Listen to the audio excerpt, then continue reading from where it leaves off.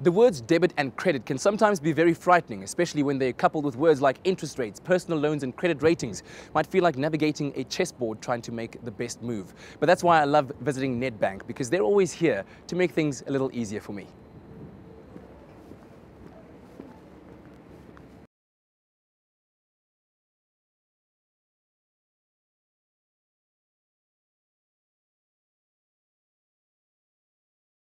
Gentlemen, I think credit is something that a lot of people struggle to understand. So when it does come to acquiring credit, is it about personal loans or credit cards being the best option? How does one begin to define that? I don't think it's so straightforward as that. Our personal loan offering forms an integral part of the product value propositions within Nedbank Retail. It is specifically also providing to the needs of our clients, which is very much around the distinctive client-centered banking experiences.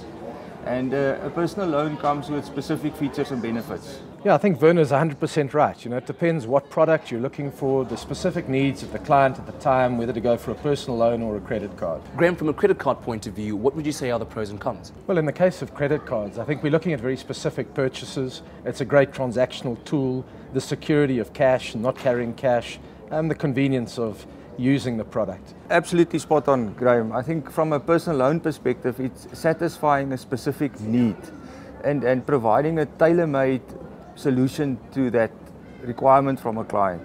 And what I mean by that specific tailor-made offering would include a specific repayment term, a fixed amount of capital that he borrows from the bank, a fixed installment over the life of the loan. And that would cover, for example, for a specific event in your life, paying for your child's school fees, which gives you an opportunity then to repay that over a certain period of time.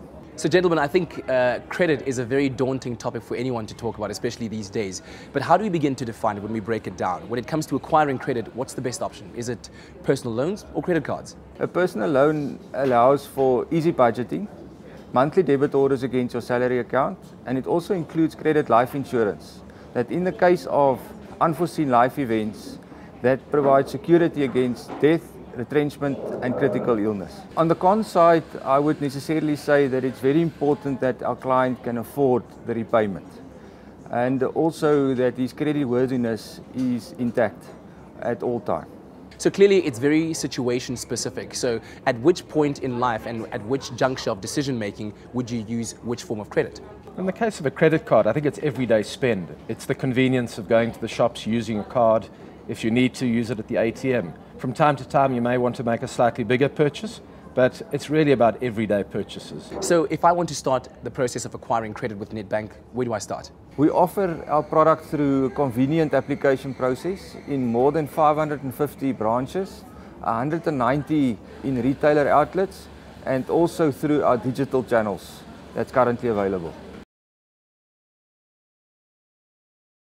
I would recommend somebody to take out a personal loan. Having access to that kind of money made my life easier. It allowed me to enjoy my home and have a perfect wedding. Just have a plan on why you're taking out that personal loan and where the money is going to.